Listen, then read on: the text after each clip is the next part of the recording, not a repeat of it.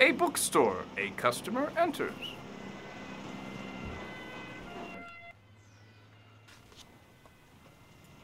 Oh, man.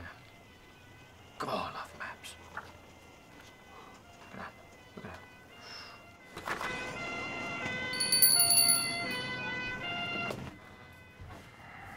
Hello, sir. Welcome to the Economy Bookstore, sir.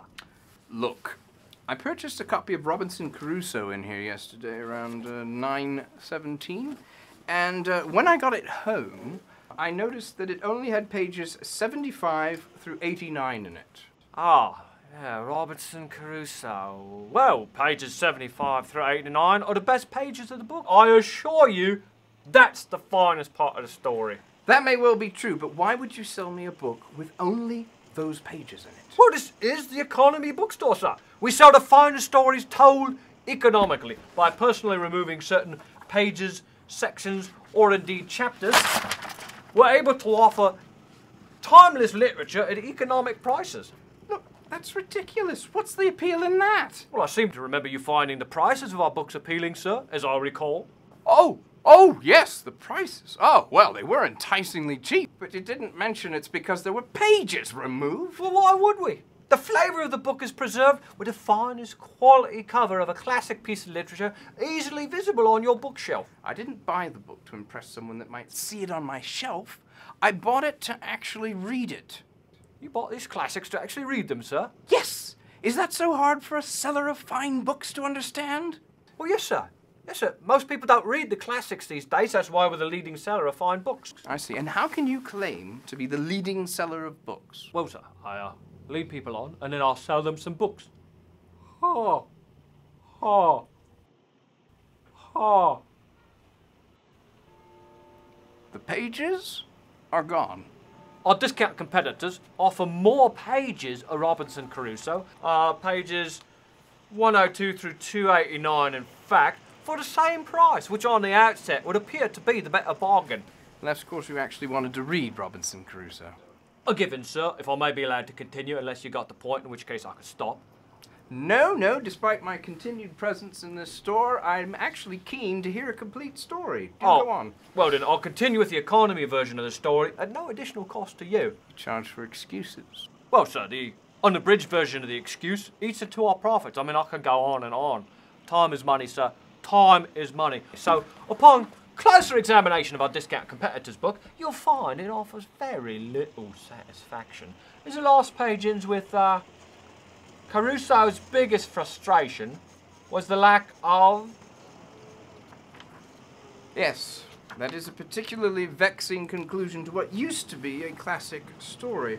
However, your book fares little better in that it begins with Turkish pirates attacking a ship and ends 14 pages later with little evidence that anyone survived, or in Robinson Crusoe's case, even got off the boat. Well, that's the most action the story has to offer, sir. That may well be true, even though you are saying it.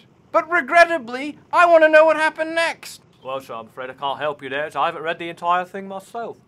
What's the point of selling me a story if it's been destroyed? I mean, it's basic. It's economic. Look, a book with 2/3 fewer pages in it can be read in 66.5% less time. Hang on. Oh, what was that? Where's that? Harry, you seen that book? I don't know, it's the book. Hang on, stop back. Here we are. Try that one by Charles Dickens, sir. I see it's thick with 300 blank pages. But it's so much more fun and interactive without all the printing costs and story limitations. Oh, listen just how engaging it could be.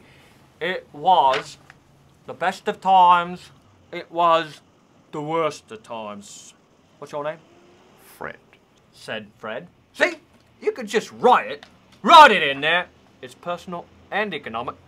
And I'll throw in Hemingway's Old Man of the Sea, a 30-volume set, yours for the writing. No, I don't want to write a classic piece of literature. I just want to sit and read something good. Don't be so lazy.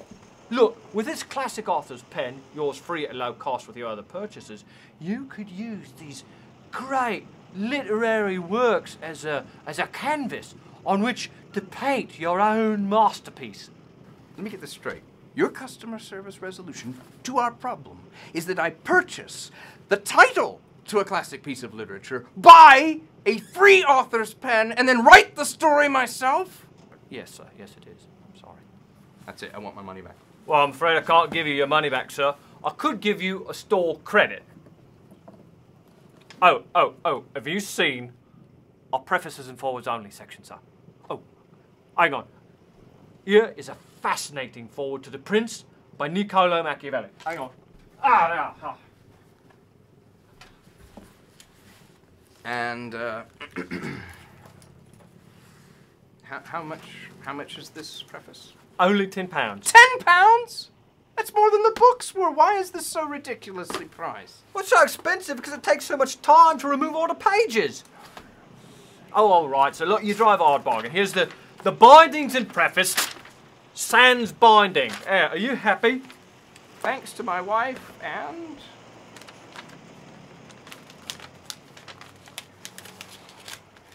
I'll have you know I'm about to get violent. All right. Look, here's all the collected letters to William Shakespeare's works.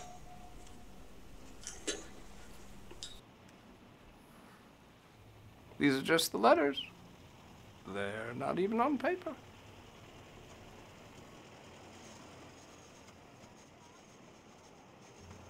God, you're a whingy git.